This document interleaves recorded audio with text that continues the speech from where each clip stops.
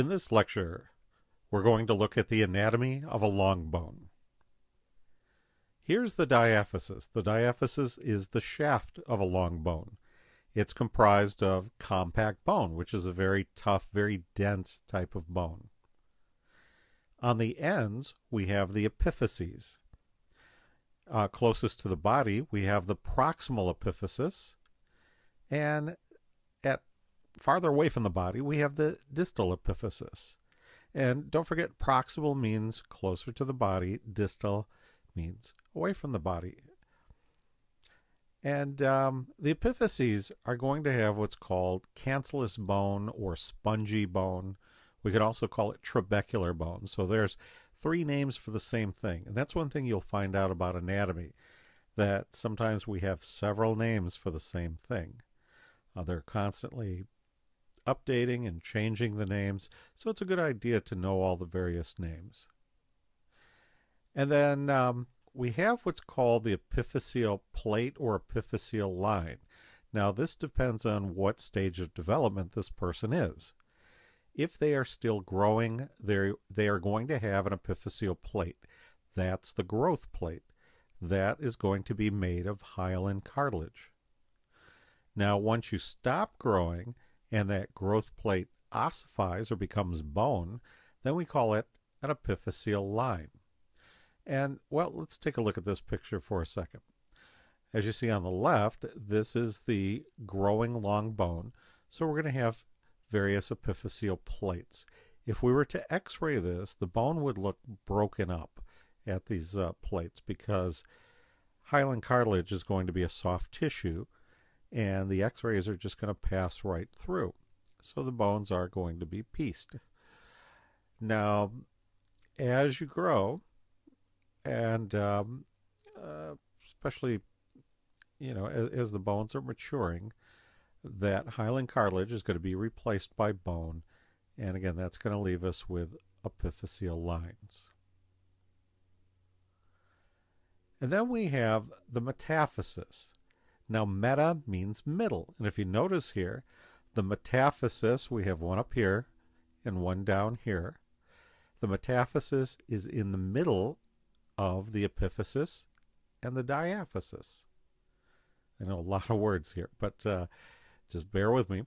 Again, the epi means above, so epiphysis.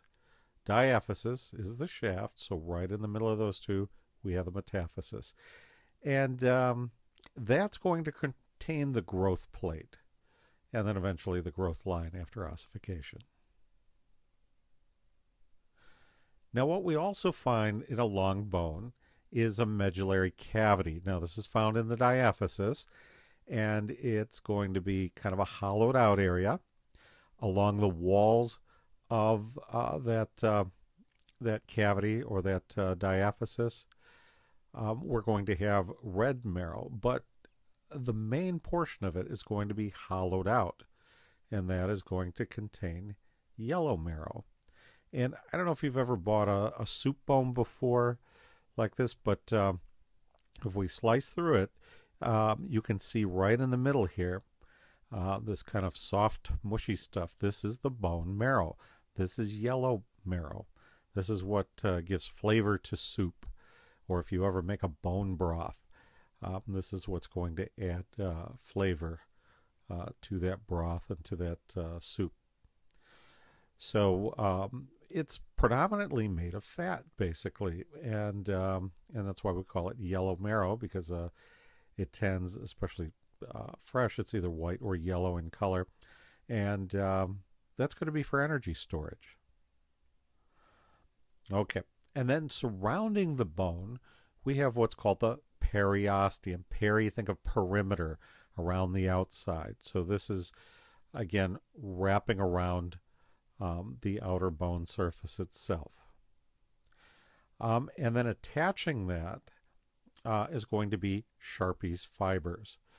The new name is perforating fibers.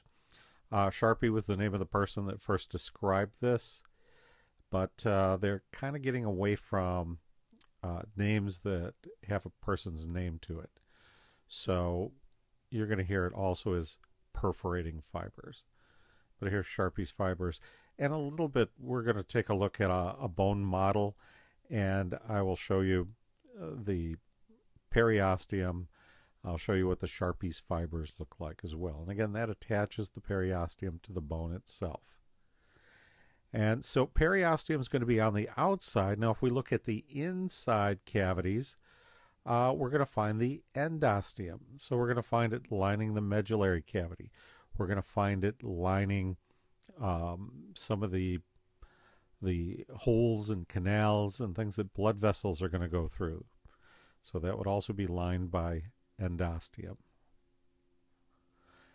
And so here's just another picture. We have the periosteum forms the outer surface of the bone, and the endosteum lines the medullary cavity, and again, other holes that and channels that blood vessels would run through. But you can see here that the periosteum is divided up into a couple of different layers. We have a fibrous layer on the outside, and then a cellular layer just below that. And then right here in red, that's kind of representing the Sharpie's fibers, holding it in place. Now, here's the thing about periosteum. This is where you're going to find nerve endings. If you've ever whacked yourself in the shin, you know how much that hurts. That's because the periosteum is very close to the surface of the skin. And so it's easy to kind of whack and damage or bruise that periosteum. If you've ever broken a bone and it's really hurt, that's because you've damaged or broke or snapped in half that periosteum. Now here's the thing, it's a little scary, but sometimes a bone tumor can be forming within the bone and we don't know about it until the periosteum either gets stretched, lifted, broken, pulled, anything that's going to disrupt that periosteum, then we're going to have that bone pain. And again, if you've ever broken a bone, you'll know what bone pain feels like. Even a swift kick in the shin will give you an idea what bone pain feels like. And again, that's coming from the periosteum. Now the endosteum here, not the best picture for it. It's showing kind of wrapping around the trabecula, which are what makes up the spongy bone here. Probably a better example, though, would be what lines the medullary cavity.